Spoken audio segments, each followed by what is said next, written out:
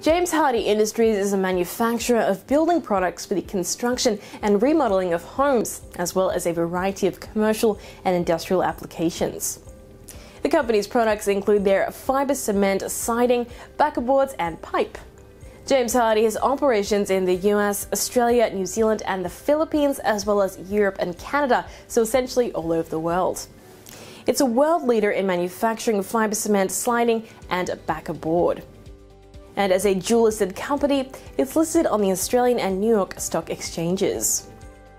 Some of the peers of Hardie Industries by sub-industry and market cap include James Dynamic Drill and Blast, Nikola Corporation, Close the Loop Limited, Sunrise Energy Metals, DRA Global and DGL Group.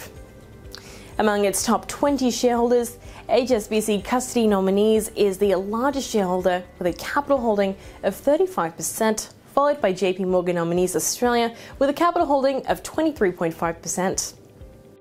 So there you have it, that's James Hardie Industries in a nutshell.